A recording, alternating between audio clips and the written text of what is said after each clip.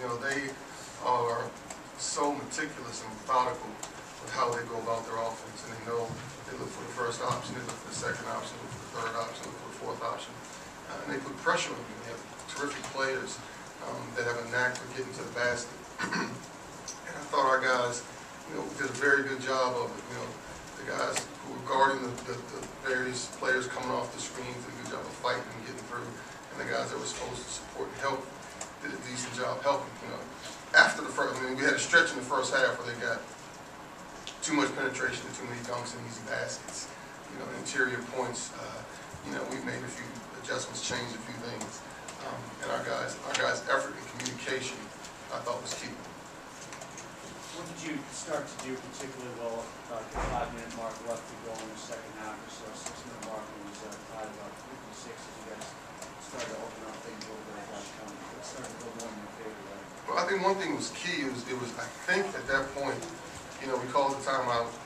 You know, we come out and they went to zone, and we had a very good possession. We went through the initial part of our zone offense. We got it into Julian Vaughn, zone collapse. He kicked it out to Chris, who hit a really big shot. That was just very good execution on our guys' part.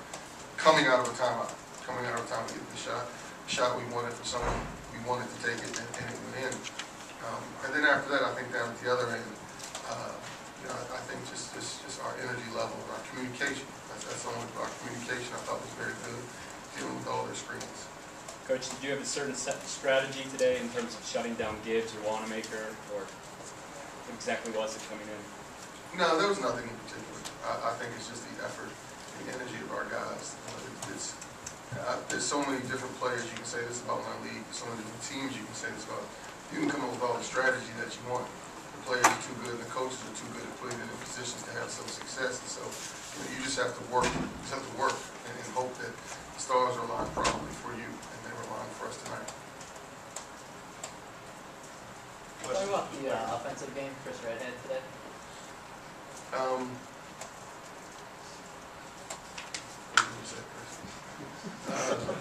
You know, I've said this. You know, Chris made plays. You know, Chris, I've said this after probably the last 4 or 5 games. Probably will say it into the future. You know, we have different guys on different nights, and you've seen that with our team. You've seen that with our team. Anyone who's followed us, we have different guys on any given night can step up. Our guys have done a terrific job of sharing the game and finding the open man and throwing it around. And tonight, you know, it just happened to be Chris's night, and so that's not. He didn't do anything today necessarily that we don't see every day in practice that you guys haven't seen in games. It was just his night tonight. His teammates kept finding him, and we spread it around. Gives it a couple threes right in front of your bench, and seemed to get picked going. You were able to, it seemed like there was some, I don't know if there was an adjustment, but something happened a little bit after that where it was not easy to get threes off. I saw a couple times Greg Monroe was out defending threes. Yeah, I think I mean, he makes shots, and we lost him. I mean, you know, our attentiveness wasn't as good as it has to be there when he hit those couple of threes. And I think that just kind of woke our guys up a little bit, and they're just much more attentive to where he was. Greg, as a big on the offensive end, what did you see from Pittsburgh defensively, what they throw at you? It seemed like you had Nasir Robinson on most of the game, having a mismatch size-wise. What do you see from them in particular with Wilson? Even though we had Nasir was on, they were definitely with big man. So it was more or less, you know, determined, you know, finding the cover or another corner to get a shot. So yeah, we need to do a lot of different guys that because it's not the Robinson. It was more or less, you know, figuring out the double team. Chris, can you talk about the rebounds for those bumps on that? Well, we noticed that they were playing very aggressive defense. Just wanted to get a good shot off, and I got open from the basket. Chris, can you explain what you were doing at the beginning of the second half, what you scored in the first 7 minutes? Well, as a team, we just want to come out and be aggressive, and we believe that we're a second half team and we're improving. We want to come out strong and really be attentive on both ends of the court. And I think that's what we did, and I think we were being aggressive and taking the people. Chris, you had a couple threes early on, and then it seemed like you said with this being aggressive. Did you find that as an opportunity to drive the lane after that when they were coming out so hard on you? Well, I noticed that they were closing out a little bit, so I just wanted to attack the basket and try to, create some havoc for them. They're a very good defensive team. They put up walls and defensively, so it's about to kick out the shooters, but I just want to maintain my aggressiveness because they want to come over and finish play. Coach, would you speak just a bit about Terrell Denneman? He seems to have had a strong move to the basket and got some important rebounds. How is he coming along? That's his job, and he knows that. And Terrell, and you've heard me say this as much, that he was hurt so much that he's just now coming into form, coming into shape. He's just now getting a comfort level out there, but he wasn't even getting reps in practice for months. And so, I mean, Terrell has a pretty good feel for the game. Terrell has a pretty good feel for the game. I started saying in spite of that shot last week. Don't write that anyway.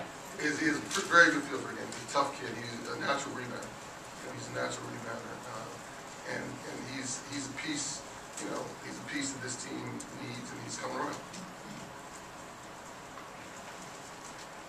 Any other questions? No. Thank you. There was an over here. The only thing I was going to ask you, can you talk about the Big East overall? Does it look like it's just an open tournament right now? Hard to say. Man, unfortunately, it's a whole lot of good teams in this league.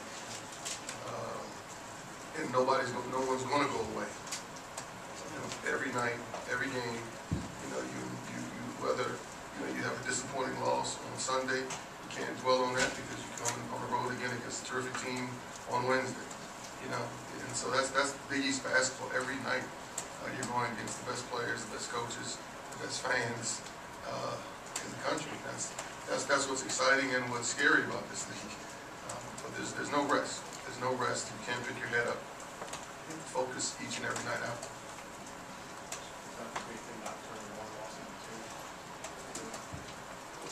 Absolutely. Or look, not turning one loss into two, or turning one victory into a loss. It goes both ways. You have to. Now, I've said this is how we try to approach things. This is how I try to approach things. Game ends, all right, tonight. Go back and go watch the game right now, next couple hours. We got to figure out, make notes, try to grow from it. How can we get better from this? Then you have to move on. You can't dwell on a good win. This was a terrific win tonight against a terrific team. We can't get stuck here in the positive or the negative, because tomorrow is very difficult. Anything else? Thank you.